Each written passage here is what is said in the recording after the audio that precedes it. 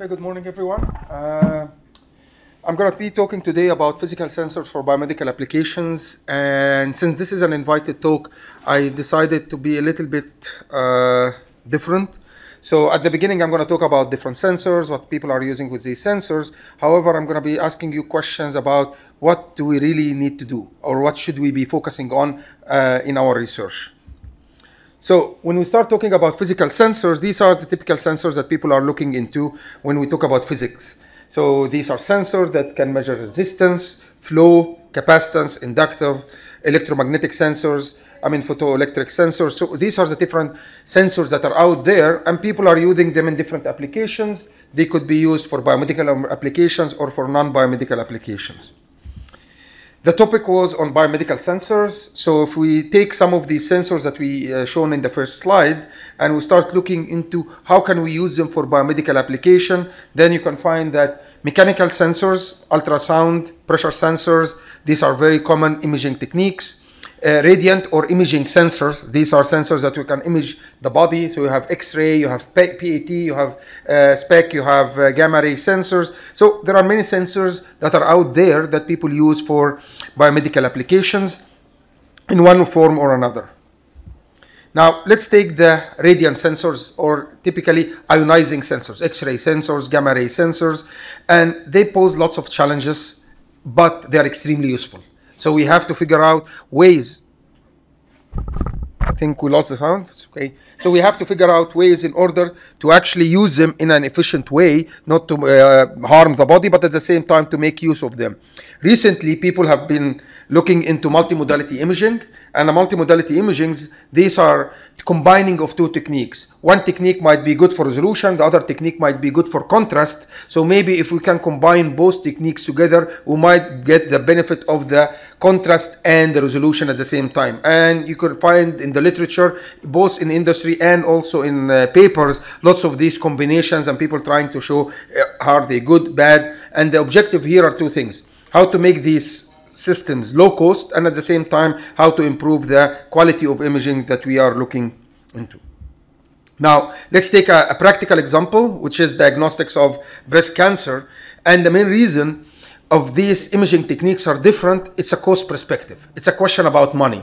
If we look for the US, these numbers are based on the US. Now every woman who is about 40 years old has to take a test every year to check for breast cancer. Now this becomes extremely expensive for the insurance industry. Now, if you look into someone who's in your family who got breast cancer, then the suggested plan of action is to start 10 years earlier. So if she got it at 42, then anyone in the family should start at 32. Now, is this needed or not? That's another big question that people are struggling with. But for cost perspective, we cannot start with something that's extremely expensive. So we start with X-rays or mammograms, and then if we detect something, then we go to the next phase, which is MRI. If we go, and then we go to the biopsy and keep going on and on and on. So there are different types of imaging techniques. Each one has a different modality. Each one has a different way of imaging, and each one, of course, has its own pluses and minuses, and that's why the positives go from 134 to 20 to 4 until you find one which is actually cancerous. Now, if we step back, I'm not going to go over the magnetic and the thermal and the mechanical. I'm just going to go back a higher level, more into the application side of things. What type of sensors, where people are actually doing in biomedical field work on. So there is, first is the biomolecular detection. Basically, people who are detecting molecules. Think about glucose detection. Think about biomarkers for cancer. So these are lab-on-a-chip type applications. Then we go a little bit into something else, which is medical devices. So medical devices, everyone knows about pacemakers, cochlear implants. These are very common and people are using them all the time. So they are actually have a well-established field. You step a little bit further and you hear all about the biomedical network sensors or wireless biomedical telemetry. So these are people who are actually using the biosensors and they are trying to communicate between them. And then at the end of the spectrum, people are in signal processing, computer science, and statistics. They are actually building chips to accelerate some of the algorithms to detect some genes that are out there. Now, Are these devices common? I mean, pretty much they are becoming standard in our research. So you have lots of these sensors. I'm giving some examples about diabetic control, blood pressure, eye sensors. But more and more people are also looking into wearable sensors. These are sensors where you put in your clothes, and they are not mainly to detect a disease, but rather for wellness features. Basically, athletes who are actually running around and they are secreting lots of sweat, so they are losing lots of minerals. So really, we need to be careful on monitoring their minerals in their body. And some of the old people, you are always trying to monitor their health. So maybe if they are wearing something that you can detect it. We heard a wonderful talk in the morning today about prosthesis and brain-machine interfaces. So these are sensors where you can put into your prosthesis in order to give the feeling of touch. So it's no longer only one way of communication, it's actually a two-way of communication. And last but not least, this is becoming more and more industry effective, because more companies are interested in actually getting into this field. And you find like Glasgow and Google, they made this company Virally. There is no product yet, but they are investing about $500 million into lots of technologies that are actually into the way that Google markets it, how to actually make the medical field more into like the electrical field, how to bring electronics and the advances in electronic industry into the medical field. And this is just one of the papers that we actually digged in, where you can find that there are lots of sensors out there that actually are different parts of your body, and they are actually giving you information, and this information is actually very useful nowadays. Now, 3 examples I'm going to touch on here that use physical sensors. The first one is a smart bandage. Basically, if you have a wound and this wound is big and you're trying to actually attach the bandage and put it again, so you need to check the agglutination of your blood. And the idea here is that you don't want to be taking it off and putting it on, taking it off, taking it on. If you have a sensor in the bandage that is actually continuously monitoring the blood, you can actually figure out the state of the wound. And in that case, you can actually check few things. You can actually check the blood, you can check the pressure on the wound, you can check the pH, and all of these are just simple capacitive structures that you have there, and this actually gives you information about the state of the wound, which will help you actually decide whether you actually should change the bandage or not. And then of course, you could actually add some wireless capability so that you can actually send the information to the doctor. Now, another big application for something like this, people who are actually in bed for a long period of time, so they develop sores and ulcers in their body because they are not capable of moving. So you need some sensors so that you can actually monitor their skin before actually it leads to actually ulcers in the body. Other things that people look into are electrochemical sensors for biomarkers. So they are looking for something like ascorbic acid, urea, and this type of stuff. So the idea here, how to develop these sensors that you can wear and you actually continuously use them. Now, the biggest question in these sensors, this has been well-established sensors for electrochemical industry, is how to power them. So you need to figure out how to power them, and anyone who works with batteries understand that batteries are big. So you need to figure out a best way of actually generating power in order to put for those sensors. Some of the interesting research-oriented type things, people are looking into putting sensors in the contact lens, where you can actually look for biomarkers in your tears.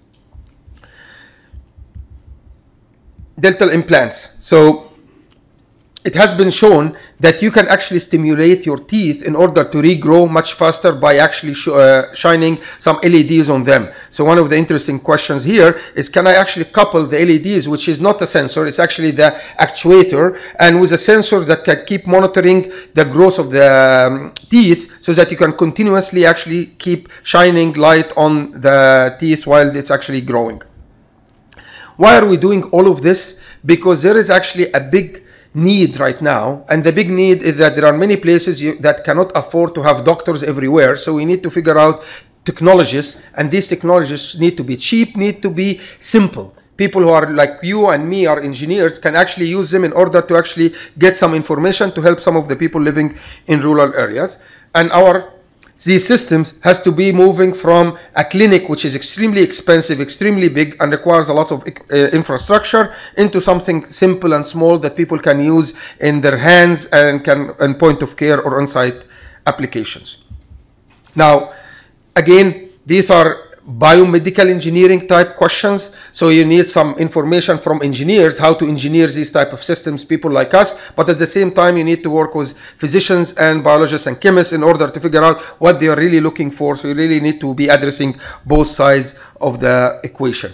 And then you actually embark into designing a full system. You don't focus on the sensor itself, but what people are looking for these days is not the front end sensor, but actually the full end. Basically, from the biological question that you are trying to answer, to the chemistry or biology that you are going to be using, to the transducer, which is mostly what we do here in this conference, to the circuitry that you attach into your sensor, and then to the signal processing. You have to have a full understanding of the full system, and you have to work on the full system. Is this useful? Is this important? I would say yes. Right now, this is a growing market.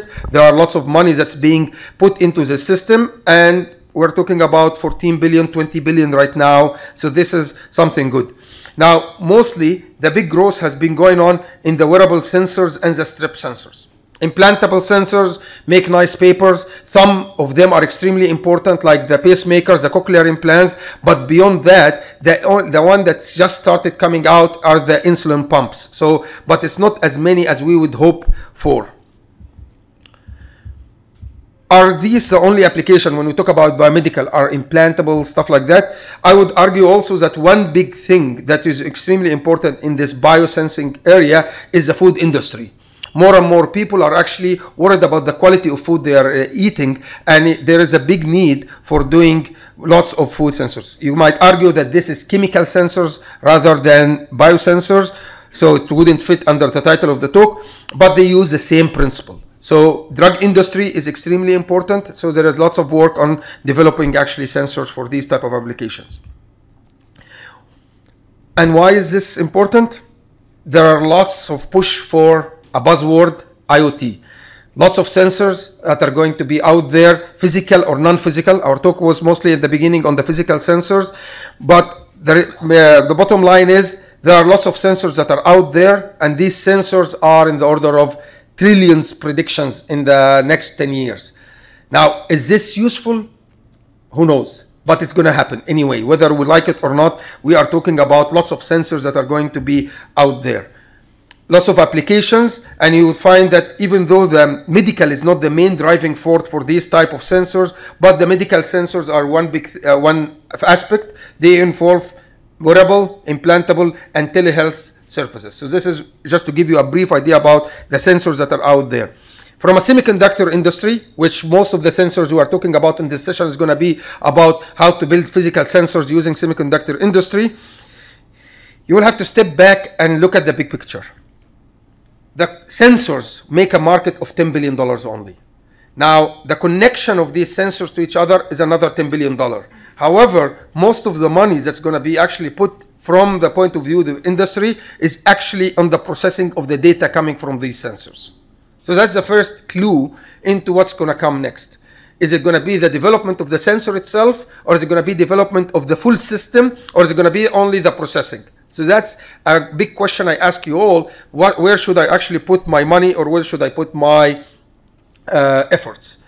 Now, we talked about the market size, but we didn't talk about the margins. And this is actually where it actually gets more and more interesting. All of us here, or probably most of us, are hardware engineers, people who build devices, people who build sensors. The margins of profit in these devices is less than 10%. The margins in the cloud, where you're actually putting this data and communicating it, is about 40 to 50%. The data coming from the sensors, the margins of profit there are much more than 50%.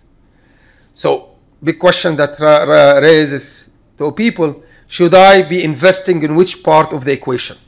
Knowing that many of the sensors, I actually can go and buy them extremely cheap. They might not be as good as I want. They might not be doing the same functions that I really want, but maybe with a combination of sensors that are much cheaper, I could actually solve my problem, and I actually get the much more benefit financially than that. Of course, there will be always applications that I cannot actually do with the current state of the sensors, and then I have to actually go and do the sensors. Now, they are moving away from sensors into systems, and this is what we should be always focusing on.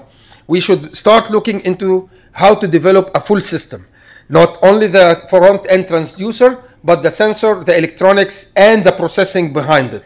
Because then we are actually moving from sensing into prediction, from sensing into perception. Basically, I'm actually making something, not only getting the information, but making use of the information into something that we call intelligent sensors or smart sensors. Now, the field of sensors in general, if you look at it again, the driving force for biomedical, the talk was on biomedical. It's not a big deal.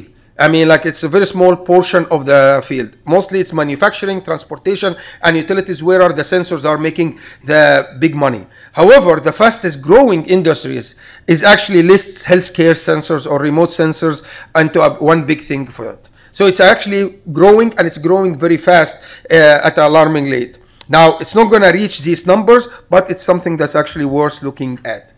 Another thing is, okay, we talked about that the data and the processing of the data is where the money is, or where most of the people are putting their eggs right now. If we actually look clearly into that, the data coming are machine sensing. Basically, these are type of robotics or industry where you are actually putting sensors in a conveyor belt, or in an industry where you are actually making functions, or environmental sensing where you are actually monitoring the environment to actually look for biohazard detection and quality of air. But there is actually a considerable amount, almost like 10% of the data is biological data. So this is actually something good. It means that sensor developed for biological application, be it biosensing, being biomedical, is extremely useful and extremely good, that we actually should capitalize on and figure out how to process this data. What's next? More and more is going to be something like this, where you will have home-based healthcare. Basically, these sensors are going to be extremely cheap and at the same time good enough that you can actually put into your house and you can actually get some information. Then you could actually have also the same thing for hospitals, where you can increase the number of sensors that you can have by the bed of the patient, and you share all of this at the cloud, where whatever magic will happen, where you can actually share this with doctors or physicians everywhere, where they can actually send the information back to you. The question that I wanted to raise in this talk is, we need to figure out, when do we need to work on sensors and when do we need not to work on the sensor or the transducer itself. The picture is big. It's not only the front end. It includes two main components: collection of data and analyzing the data and figuring out which data is right and which data is useful and which data we should discard. Because one of the biggest problems right now that we are facing is that we are actually getting lots of this data from our sensors that are actually not being used. Maybe because we don't know how to use it, maybe we don't have time or money to use it, but it's actually where, as I said, showed you here, most of the trends or the push from the industry is coming into this side of the equation. It's the data side, not onto the hardware side. With that, I thank you so much, and if you have any questions, let me know.